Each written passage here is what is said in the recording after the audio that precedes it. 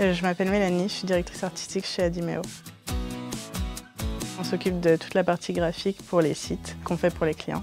On s'occupe surtout des maquettes, des wireframes et de la partie animation. On travaille avec la suite Adobe, c'est une suite de logiciels qui permet de créer des sites. Donc on travaille surtout avec Photoshop qui est un des outils les plus connus de la suite. Illustrator pour faire tout ce qui est dessin vectoriel et Adobe XD pour créer toutes les maquettes de sites.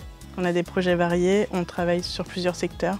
En direction artistique, c'est hyper intéressant d'avoir des projets différents quasiment toutes les semaines.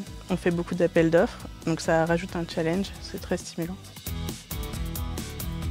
Moi, ce que j'aime, c'est aller chez les clients, parce que ça me permet de leur montrer en direct les différents projets qu'on fait pour eux.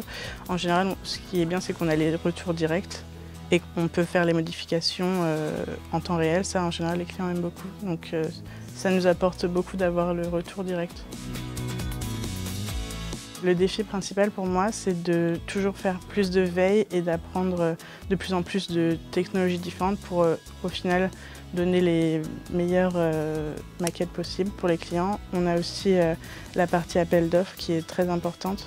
Plus on fera d'appels d'offres, plus on les gagne et plus on a de nouveaux clients forcément. Donc ça enrichit le catalogue de clients qu'on a ici.